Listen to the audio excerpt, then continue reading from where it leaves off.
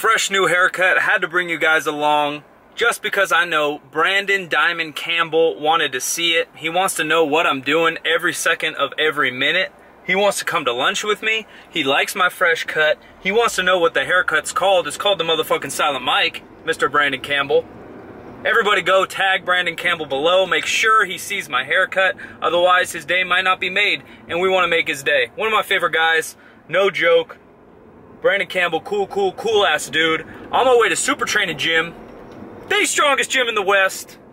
We got Baby Slayer, aka George Leeman, heading to Sacktown. We're gonna take him to lunch and hit up some deadlifts. He's probably gonna deadlift a small mountain.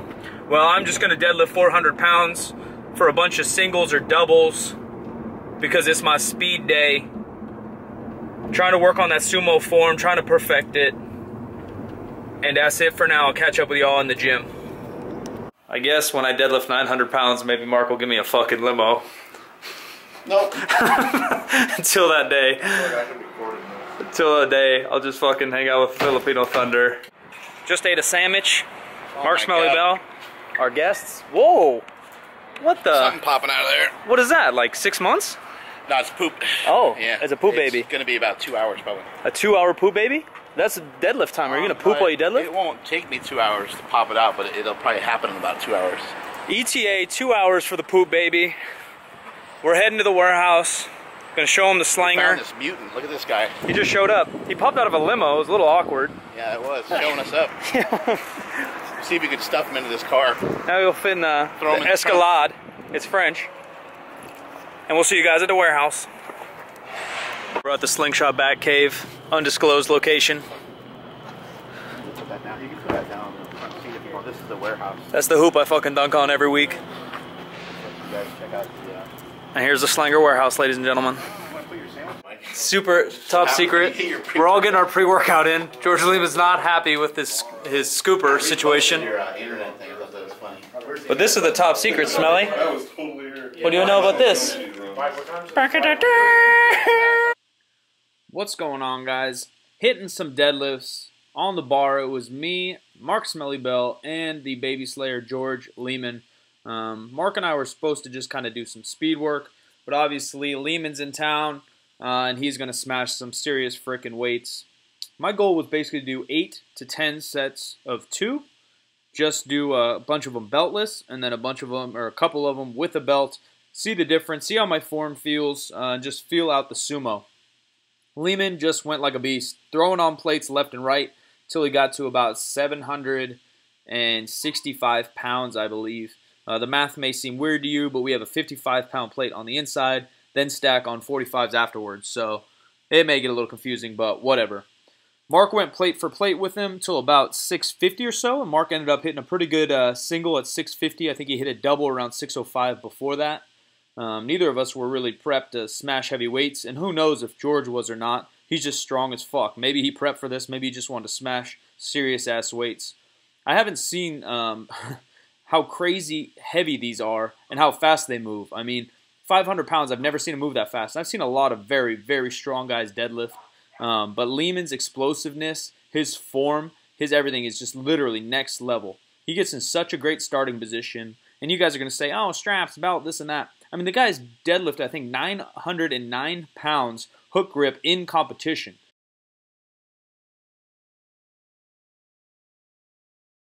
Here we go!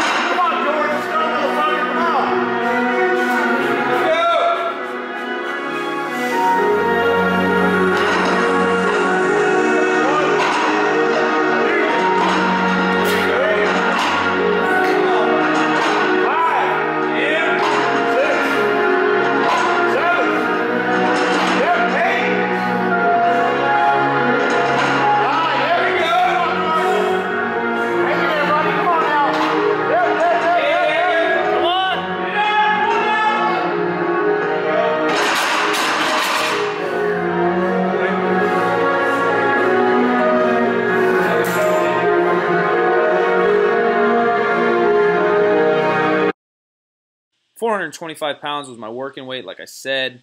Just trying to feel it out.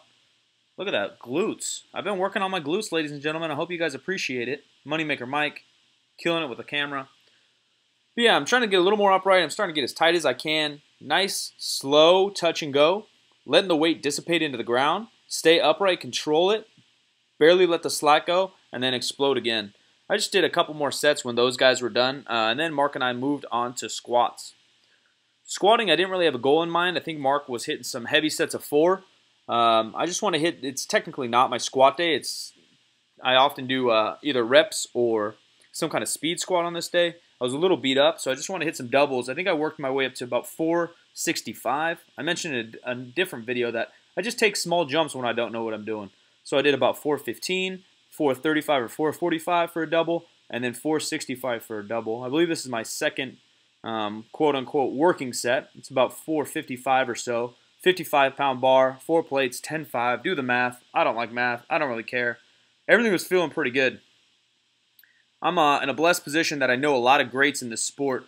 And earlier in this week, Ed Cohn, the best powerlifter of all time, texted me and said, hey, you're squatting really good with the buffalo bar, but your hands you need to wrap your bar around the hands, get them a little bit wider, see if you can get that bar a little bit lower. And so I'm trying that today. Even though it felt a little unstable on the unrack, the squat itself felt great. I could really drive my traps into the bar, and I felt really strong. Those look pretty fast. Video always looks faster than it actually is, but it did feel good. So I'm going to keep working on that, a little bit wider, grabbing my thumb around the bar. I used to go kind of suicide squat grip, but when Ed Cohn tells you to do something, you just do it. I'm going to at least give it 4 weeks and see how it feels. Here's Smelly's top set, I think about 415 pounds for 4 reps.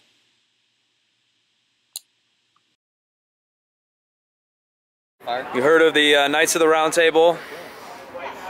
I'm here at the fatty table. It's like a kid's table. Fats at the round table pizza. Maturity of kids, bodies of an oversized baby. Ladies and gentlemen, Bob Evans. Ladies and gentlemen, Bacon and Barbells. Ladies and gentlemen, D. George Leeman. Ladies and gentlemen, a bunch of bums from Reno. Bad baby Jesse. Mr. Thunder.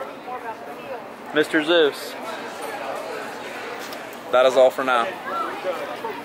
I'll leave you with this. What about pants? Beautiful face. He looks like a pedophile. Just hammer some sushi. Canadians are always so nice. Yeah, stop being so nice, freaking Canadians. Give the YouTubers some money. They could use it. Yeah. Yeah, no problem. Dinner's over. It'll all work out. You guys can. Time to catch some Z's. We got a podcast with this giant tomorrow morning. He looks tired and hungry, ready to eat a baby. Yeah. He pulled some weight. You guys probably will see that shit. Cool. And we'll catch you in the morning.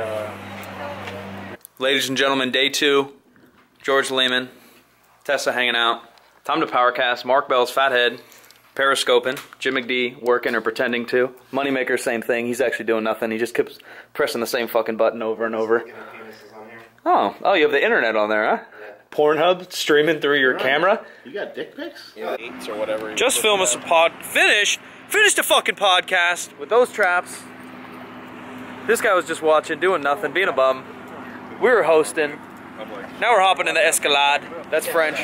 Gonna grab some food, and I think it's time to bench press. Just crushed a fucking burrito, aka a bench burrito.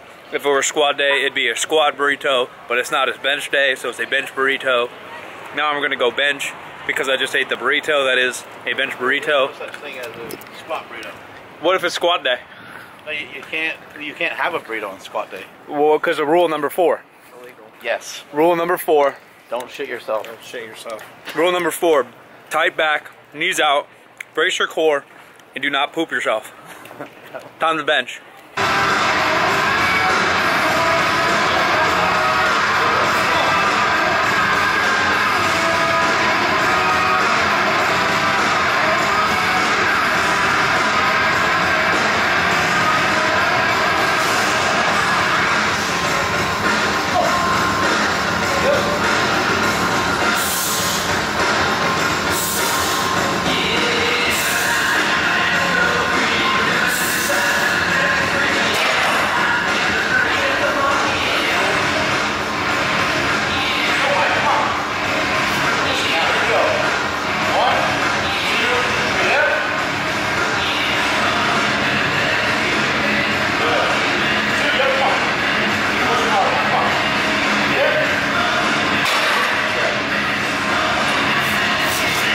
Just finished a little bench session.